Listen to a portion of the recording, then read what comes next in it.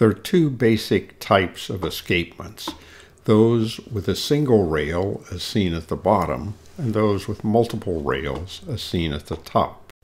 In those with a single rail, the escapement action takes place at the end of the rail, and the marble is deposited directly into the collection tray.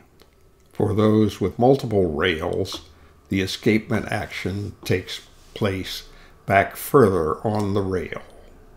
What follows is 4 examples of a single rail escapement and 3 examples of a multi-rail escapement.